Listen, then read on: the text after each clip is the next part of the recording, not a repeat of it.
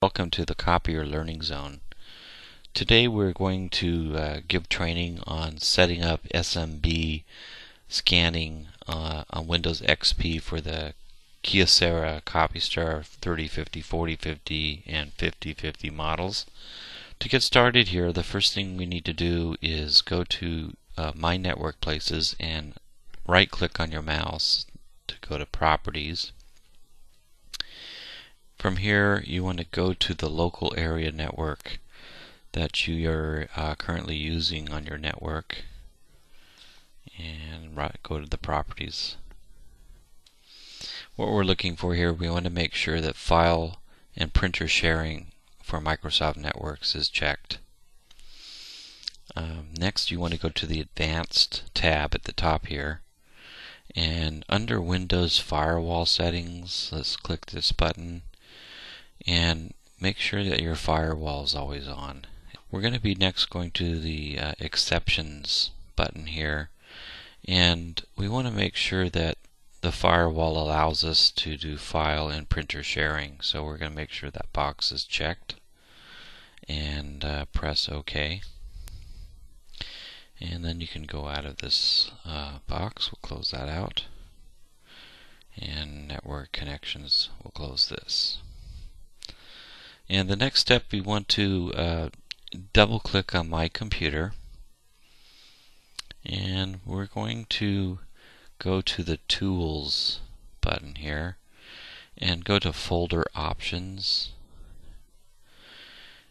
and here we want to go to your View tab under Folder Options, and down in the Advanced Settings here we want to scroll to the very bottom where it says use simple file sharing recommended. Please uncheck this box. Oops, not that one, this one. And go ahead and press OK. The next thing we need to do is create a folder for our scans to go into, and we're going to want to do that on your C drive, if that's the name of your main hard drive. And we want to create a folder here, so we're going to right click your mouse, go to New Folders, and I'm going to name our folder, it's going to be called SMB Scans.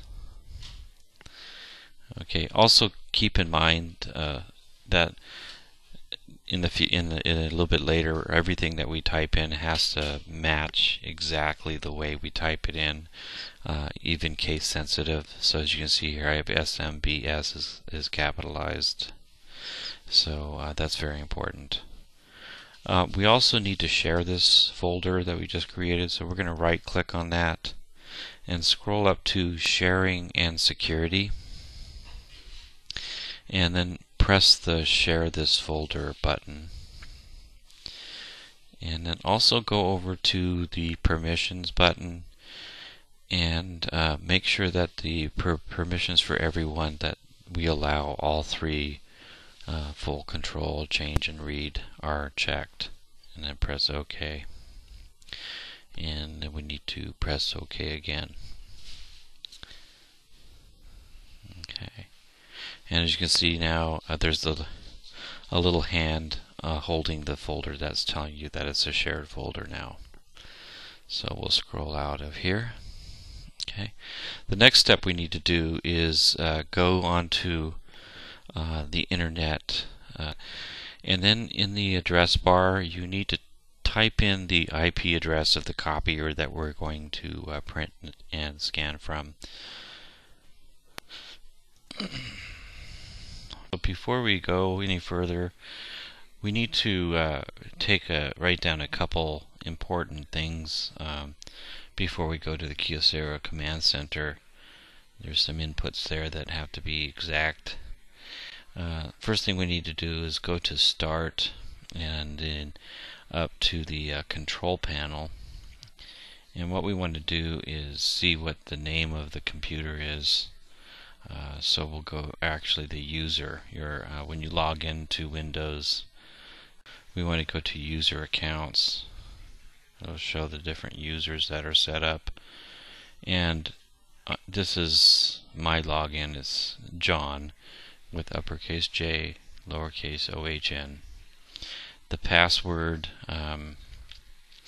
has to be typed in on the command center, so just maybe want to note this and write it down on a little scratch pad for later on.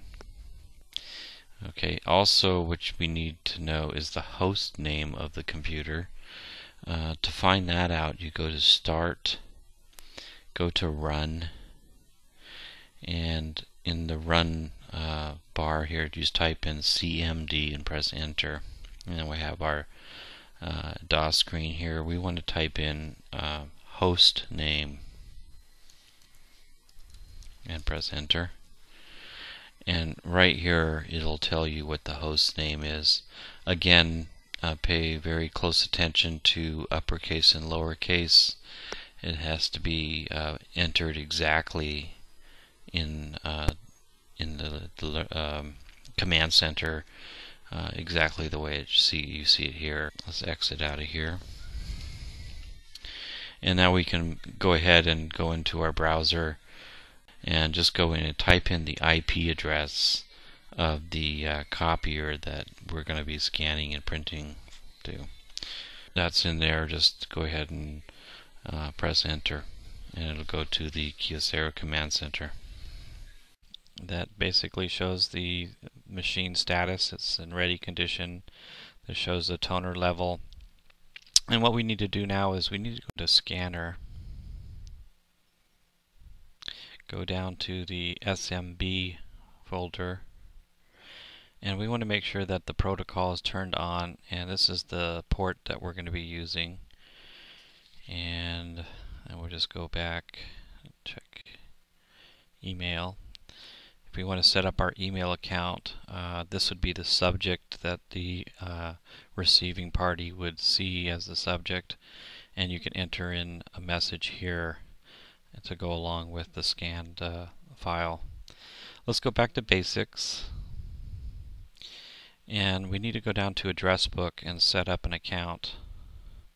So we go to contacts. We want to go ahead and add contact. Okay, and this is where you would want to put the contact information. This will show up on the screen on the copier, and so I'll just put John, email address that we want to set it up for. And remember the host name of our computer, what we looked up. We know that that is as follows. Has to be case sensitive, remember that. The path is the file name, and we don't want to put the hard drive C in there. We just want to type in exactly what we typed in earlier. And the username and login is what you would use for when you log into Windows on your computer. So we'll go ahead and we don't have a fax machine on this machine, so we'll just leave those settings alone as well. So we'll go down to the bottom and press submit. It'll go ahead and save our changes. It'll actually updating the scan card on the copier, and programmed it, and there's our name. So now we just need to go over to the copier and do a test scan, send it to our email. We press send, and we go to the address book, and we're looking for John, and its email address. Press that, press OK, set original in the feeder,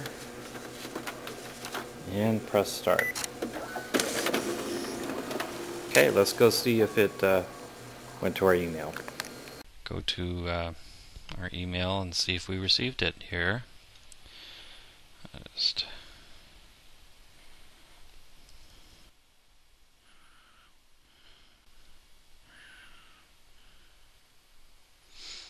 standard business machines. Click on, and from Copystar, there it is. Let's open it up. Click on the attachment, and there it is. And we're done.